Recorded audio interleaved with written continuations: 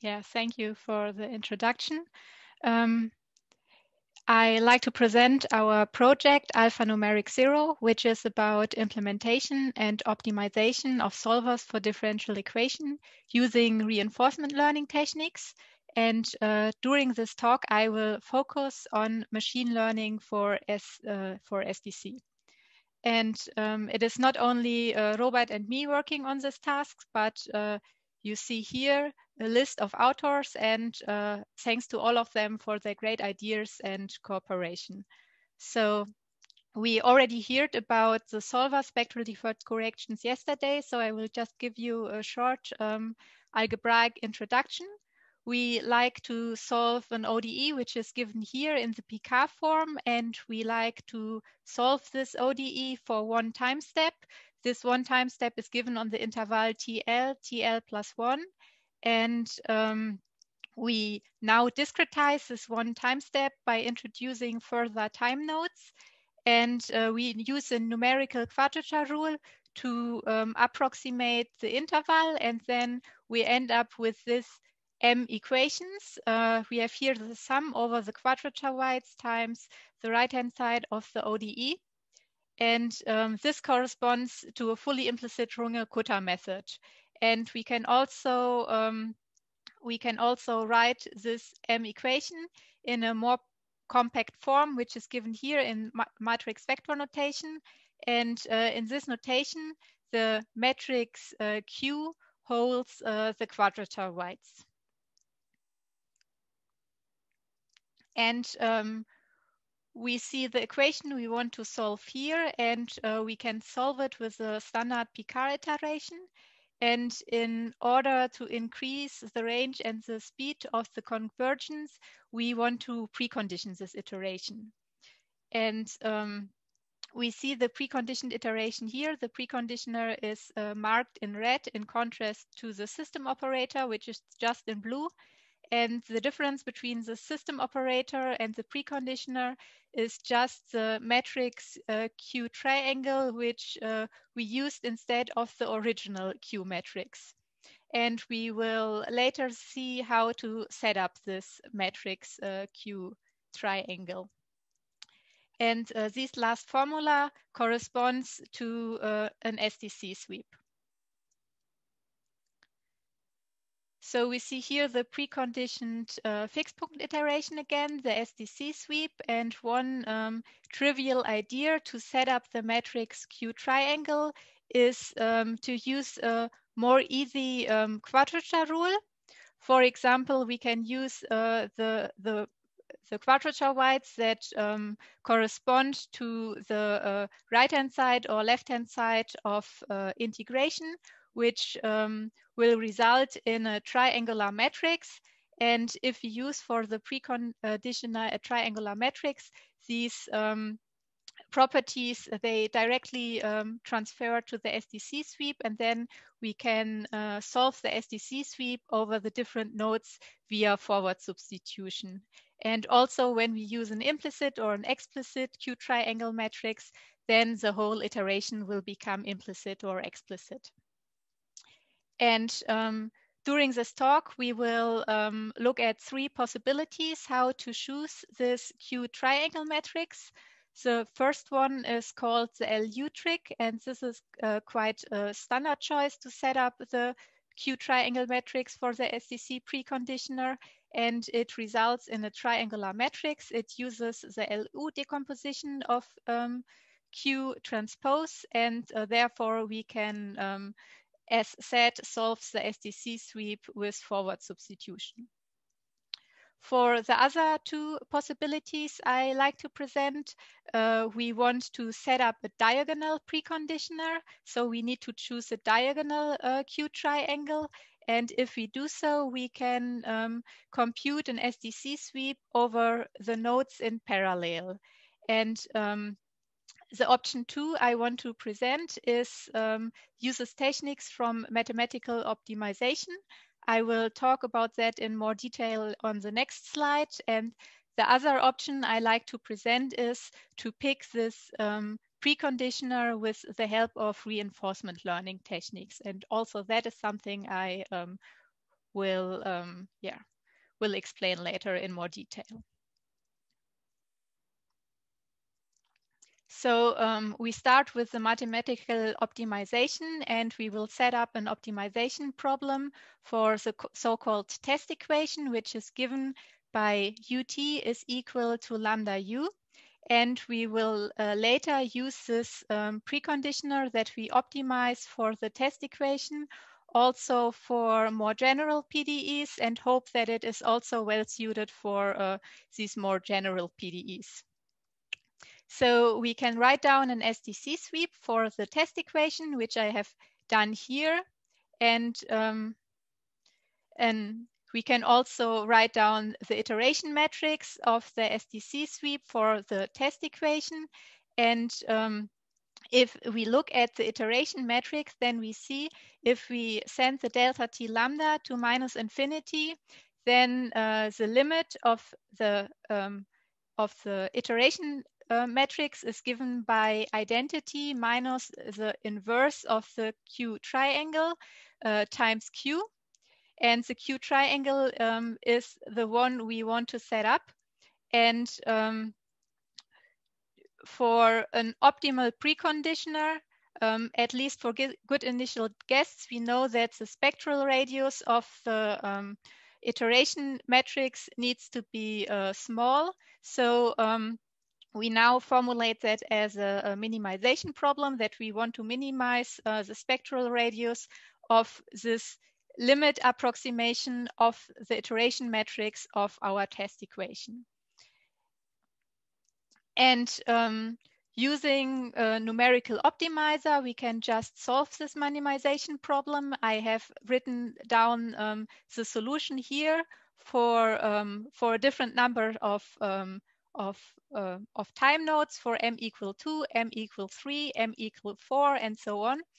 And later, when I refer to the opt method, then I'm talking about these numbers that I use as a triangle matrix for the SDC preconditioner.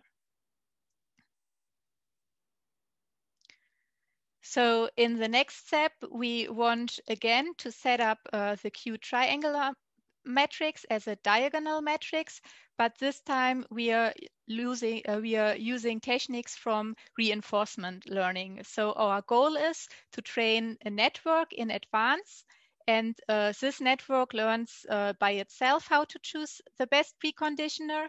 And in the end, I have a network for a fixed number of time nodes, and this network can give me, dependent on my lambda delta t, an optimal choice for my Q triangular matrix. And the way how the training works is that I have this reinforcement learning agent, and I show him during the training phase the factor delta t lambda, and then the agent, it make a choice for the diagonal Q triangle matrix, and I need to tell the agent if this was a good choice or not, and I'm doing that by the so-called reward, which is given as a number. And we define the reward as a negative spectral radius of the iteration matrix that depends on the Q triangle matrix the agent just picked. So if we make a good choice, then this value is nearly 0, and if it make a bad choice, then this is a large negative number. So so this is what we do, and we use MLP network, a class of a feed-forward reinforcement learning algorithm, a class of an feed-forward artificial neural network. And we also use some standard reinforcement learning algorithms. And the important thing for the training phase is just that we have the specific setup that we verify the learning rate over the time for the training. But the most important aspect of this is that this training results in a network, and this network can give me an optimal Q triangle for a specific lambda delta t. So, and we see here the result for such a network that was trained for 3 time nodes. We ask the network to solve the test equation with different negative lambdas, and we wrote down here the numbers of iterations we needed for SDC to set the residual below the given tolerance. And we see in blue the results for the reinforcement learning setup, and in red for the LU decomposition, and the opt is given in green. And we see that the reinforcement learning preconditioner is in most cases the best choice. So we will now apply this to more general PDEs, and we start with the heat equation.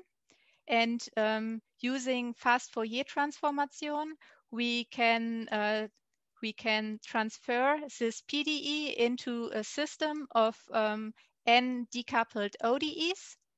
And yes, these ODEs look really similar to the test equation we trained the network with where the minus kappa square takes over the role of the lambda. So we can now choose these n decoupled ODEs using for each one a specific choice of the preconditioner given by our trained agent. So the specific schedule looks as following. First, we transform the initial values into the Fourier space. Then we need to calculate the Q triangle. For the opt or for the LU method, the Q triangle is constant, but for the reinforcement learning agent, it will give us a result which is dependent on the space component on the minus delta t kappa square. So we are using different Q triangle matrices here for solving the heat equation. And after that, we do the calculations, the SDC sweeps. We do them serial over the time steps. We do the different SDC iterations, and the SDC sweep itself over the time nodes is sequential for LU, and it can be done in parallel for RL and for opt. And of course, because of the Fourier transformation, it is also decoupled in space. I can also do a parallelization in space. And after these calculations, I transform my solution back into the real space. So what we have not done for the project so far is optimizing the prediction of the Q triangular matrix. So when I now show you the runtimes, these runtimes are only for the calculations. So for the moment, I neglect this initialization. So we see here first the number of iterations for the heat equation in 3D, which I need with the different SDC setups. And we see that the RL agent is much better than the opt choice, and it's nearly as good as the standard choice, the LU. And we here see now the runtimes, and as said, this is for the calculations only. And the LU, it uses all processors to parallelize the example in space, and the RL and the opt, they are using, I do the calculations with 3 nodes in time. They use 3 groups of processors for time parallelization, and the rest for space parallelization. So for example, if I calculate with 6 processors, then I have 3 groups where 2 processors are parallel in space on each node. So, and we see that the parallel speedup with LU is flattened down with taking more cores, and that the speedup is better with the space-time parallelization that I can achieve with RL or with opt. And because opt needs less iteration, it shows the best timings for the calculations. Okay, so here's the second example. It is the Allen-Kahn equation, where I have in addition this nonlinear term. And this nonlinear term I cannot evaluate in the Fourier space, and therefore I'm using an IMAX scheme for the solution. And with the IMAX scheme, I'm treating the first term, the Laplace term, I treat in an implicit way. And there I'm using the reinforcement learning, the opt and the LU in the way I have already done it before with the heat equation. And the nonlinear term, I don't use a preconditioner. I set the Q triangular matrix just to 0. And yeah, here I see a first example where I choose the epsilon equal to 1. So the nonlinear term, it scales with 1 over eps square. And we see nearly the same results for the solver. But if I choose the epsilon smaller, then I see a bigger difference. And I see nearly the same result as before, that the RL is nearly as good than the LU preconditioner. And it's much better than the opt choice. And here again, the runtimes. This is a 2D example, and I used 5 nodes for time discretization. And because I don't have so much elements, or I don't need so much elements in space for this example, I don't have a spatial speedup at all. And it seems to be better in this case to use time parallelization only, which is possible with RL or opt. So here in this example, I want to present the Schrödinger equation, because I want to show that the reinforcement agent can also deal with complex numbers. And I solved it with an IMAX scheme again, where I treated the Laplace term implicit. And for the nonlinear term, I did not use the preconditioner. And we see again that the diagonal preconditioner, they show a better scaling with space-time parallelization than space parallelization only. And the RL is better than the opt preconditioner, because it needed less iterations.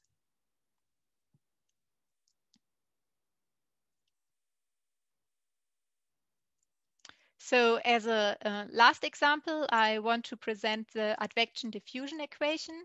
And if we transfer this equation to the Fourier space, then I have 2 linear terms. So I can solve it as before with the IMAX scheme, where I just treat the Laplace term in an implicit way. And or I can solve it fully implicit. And I tried all of these options, and as expected, the solvers in a full implicit way, they are better than the IMAX solvers in terms of iterations. And here in this case, it is not really more expensive to using the full implicit setup.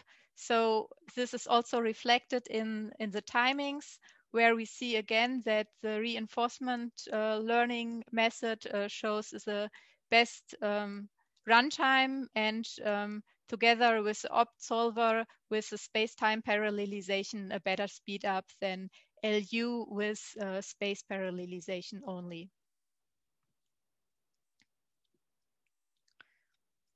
So I now like to summarize my talk. We have seen that we can enable parallel parallelization for the node points for SDC if we choose diagonal Q triangle matrix for the preconditioner. And we have seen two ways how to set up this diagonal Q triangle. On the one hand, by mathematical optimization, and on the other hand, by a pre-trained RL network.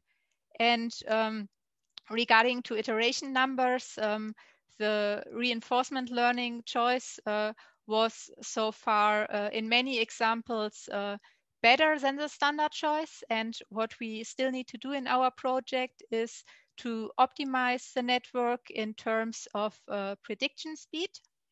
And what we also want to do in the future is to combine the node parallelization we have seen here with a diagonal preconditioner for SDC with time steps that are also computed in parallel, so we can combine that with a fast algorithm. And here three takeaways. We have seen there exist in principle diagonal SDC preconditioners, which are much more efficient than the standard choice. And we can use reinforcement learning techniques to pick an optimal Q triangle matrix. And this diagonal preconditioner, it enables parallelization across the node, and therefore there are also new combinations for space-time parallelization possible.